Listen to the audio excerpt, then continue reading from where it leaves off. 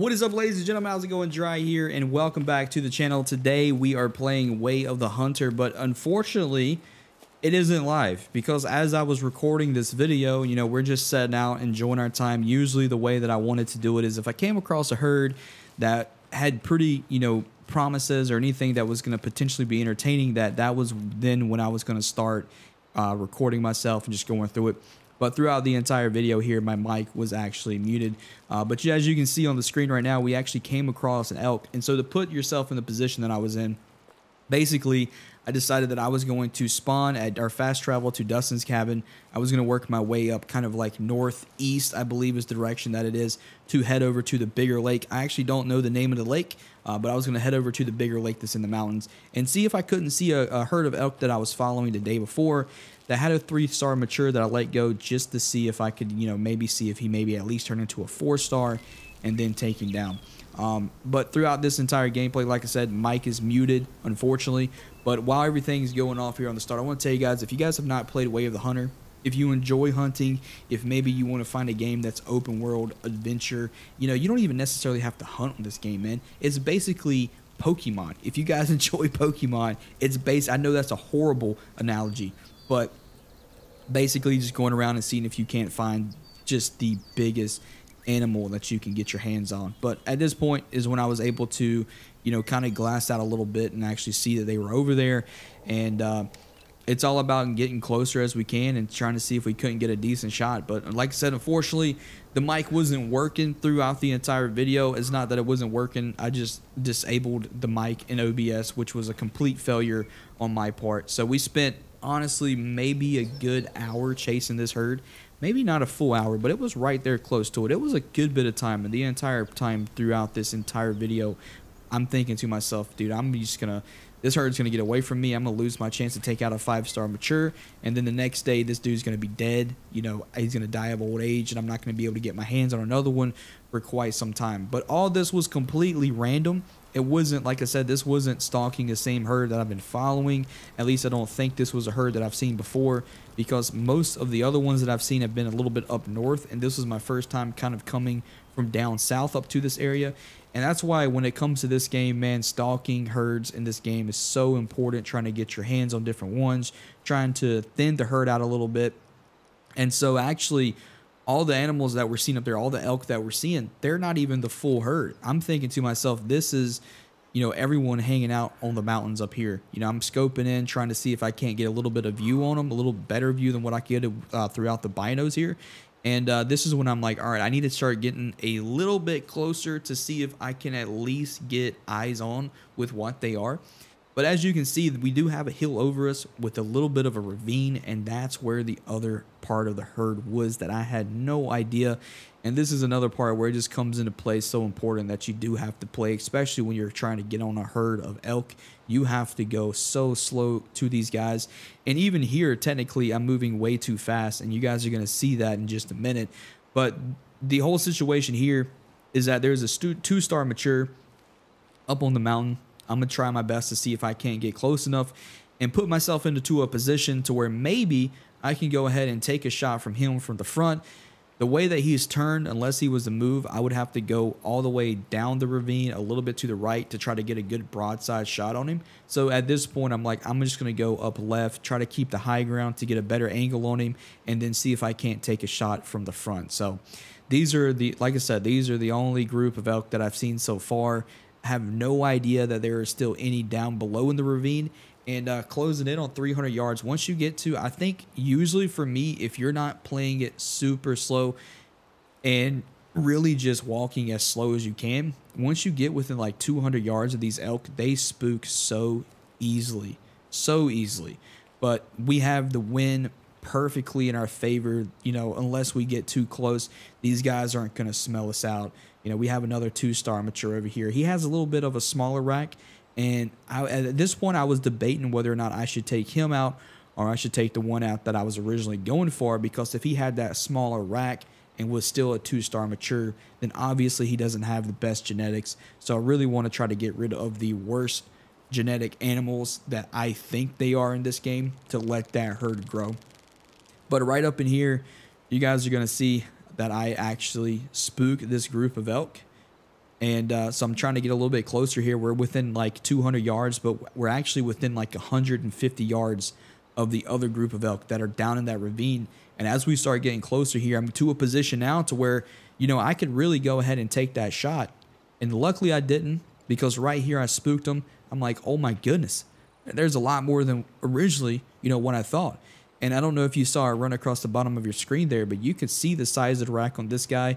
And once I got the binos on him and was able to see that this guy is a 5-star elk, my entire night changed. At this point, I was like, I'm not getting off, because if this herd would have left and it was only that 2-star mature, I was like, all right, it's 2 a.m. I'm going to go ahead and hop off. And of course, because this is the first one that I've seen, I'm sitting here debating to myself whether or not I should take that shot. You know, it's a good bit of distance. At this point, he's working up to 400 yards. So with the gun that I have, you know, you're not going to really get that great of a shot unless you hit perfectly from this range, especially with an elk. But as you can see here, I decided, you know what, we're going to take that shot right there, center mass. At least, you know, I'm thinking that it's going to hit the lung, but the way that he's running off in this way here, at first I thought this is a good hit. He could be going down, but that trot of him leaving, I knew that right then and there that I did not hit a good shot. I might have at least penetrated a lung barely, but I wasn't able to bring him down. Now at this point, like I said, there is no getting off. You know, I see these guys. We have another open spot here. They're still running. You know, I pop up the binos here to see if I can't see where they are, and they're actually over here towards the left. You can see them running there, trying to get away.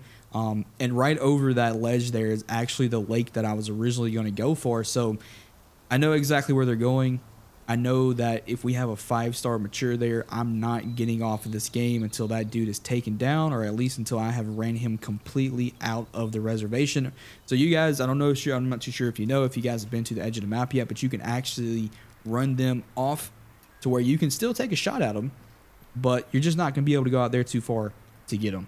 But in this part, small amount of blood, I was like, man, we could have just goofed off here. We could have just lost our chances. But really, you know, going back and thinking about it, we did lose a star on our hunting rating.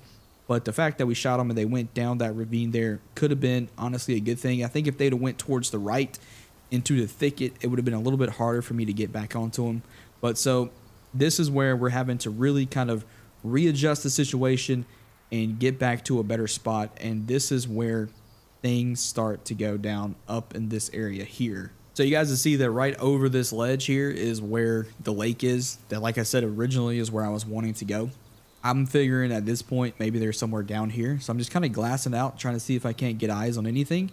There's actually a different group of elk all the way down there. They're a little bit towards the right, but once we got that alerted male there, I decided, you know what, we're going to stand absolutely still. We're not going to move a single muscle until hopefully that signal goes away. And as you can see down there, this is when I spotted a second group of elk. And they actually, at this point, decided to go ahead and turn away and continue, you know, going off and doing their own thing. But we have an alerted elk here. If you guys do run across a group of elk, if they are alerted, if they're not spooked and they're alerted, usually if you stand completely still, it kind of takes in a little bit of, you know, the IRL hunting with elk, that if you stay completely still, most of the time, they're not going to spook off indefinitely, of course, unless they see you. But so we start moving up super slow. I'm like, we're within 160 yards of this guy. Of course, if we do anything stupid, they're going to spook super easily. Trying to see if I couldn't get eyes back down there just to make sure that that group of elk that ran away wasn't the herd that I was after. Unfortunately, or fortunate enough, it wasn't.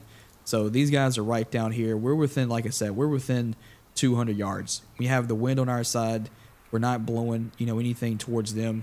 So if we play this out really, really well, we have a good chance of being able to move up really close to this guy and then being able to get a perfect shot. But overall, guys, if you just look at the scenery of this game, it is absolutely incredible. The guys who made this game did an incredible job with that, as far as the immersion of putting yourself in there and just, of course, the overall scale.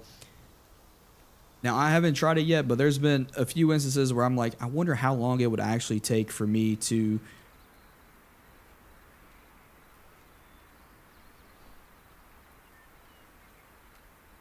to go to the lowest part, the south end of the map, and then just start going straight north, how long it would take to drive across the map. Because usually doing some of these missions in the campaign, it takes you a good 5 or 10 minutes just to get there with all the turns and everything else. So this is an absolute massive map. It's a beautiful map. I haven't gotten the chance to play Transylvania yet because I really wanted to put a good bit of hours into this map to see what I can do. But here soon, I think I'm gonna make the switch over just to kind of check things out. I did visit it one time to see that you do bring over the same weapons that you have and stuff to that map. So now at this point, guys, we are getting super close to this group of elk. They are definitely 100% within shooting range.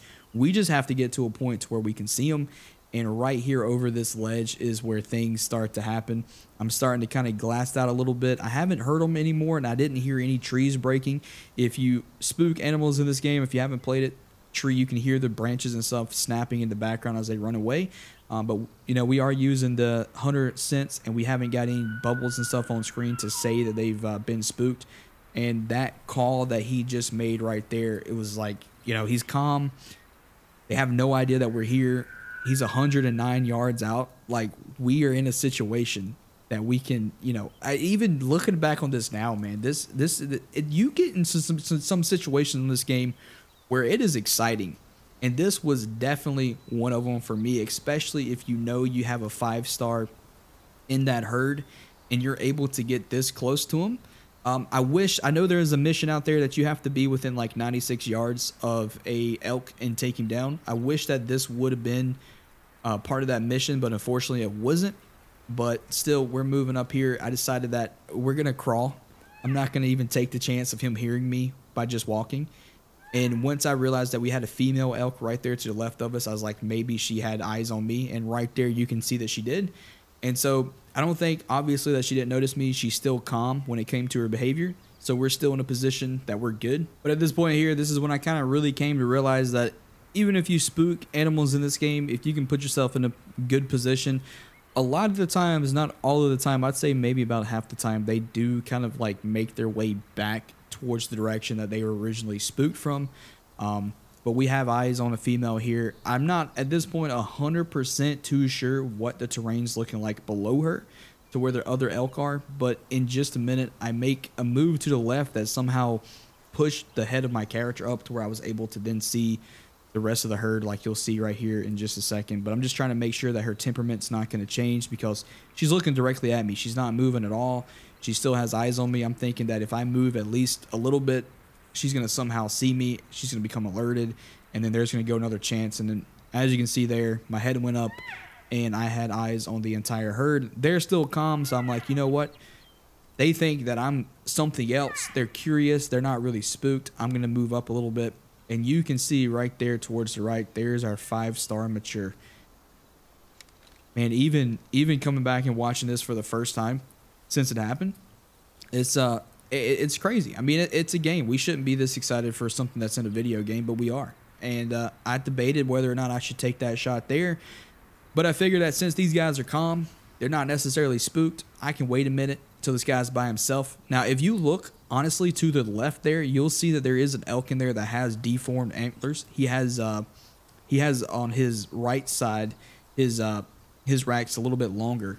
But right here is when I decided, you know what, I'm going to take a shot.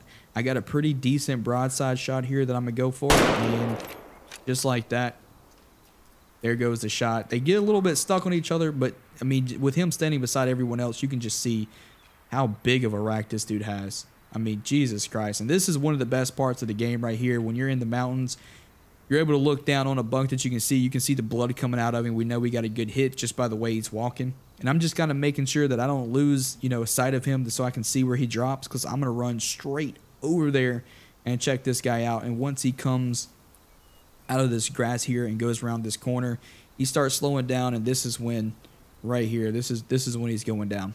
One of the best feelings in the game right here. If you guys haven't got the chance to get on a 5-star animal yet, just wait. I mean, it's going to happen. Like I said, I was on here just messing around. Wouldn't even necessarily hunting, just more or less going on an adventure. You can see my celebratory dance right there. But, I mean, it happens. It happens sometimes at the moments that you're not really thinking that it's going to happen. But we go ahead. We make our way over there just to check him out a little bit, see what he looks like.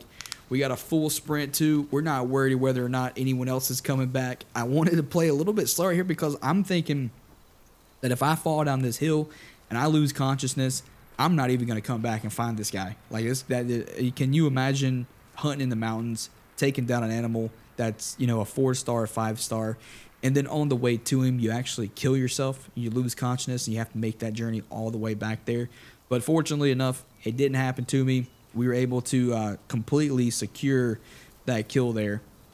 But as we're walking up to him, I just want to say, guys, like I said, this is the first time that I've recorded a video to where I've actually commentated the entire thing. I come back from a time of Call of Duty from, you know, 2012 of just doing straight live commentaries, and then transitioning into actually, you know, talking and then cutting it up to where there's no imperfections. So I know that if you guys stuck out to the end of this video, there's been a lot of hiccups and stuff, but if you made it this far, thank you very much for watching.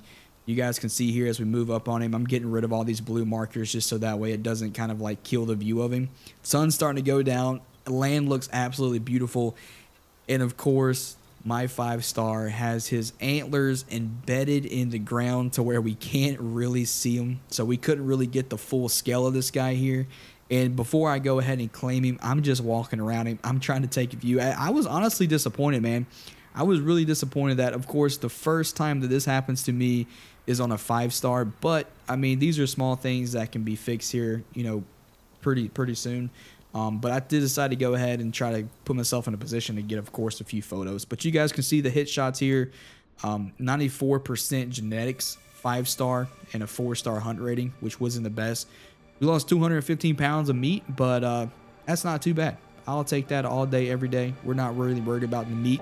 We're going to go ahead and taxidermy this guy and put him up into a good spot. And you guys can see that here. But thank you guys very much for watching the video. If you did enjoy the video, maybe leave a like. And if you guys want to see more content like this, go ahead and hit the subscribe button. Maybe the next time I won't actually, you know, turn my mic off while I'm recording at night. And we'll actually be able to actually get the live reactions of everything that goes down. But once again, thank you guys very much for watching the video. And until the next one, I hope you guys have a very good and safe day. See ya.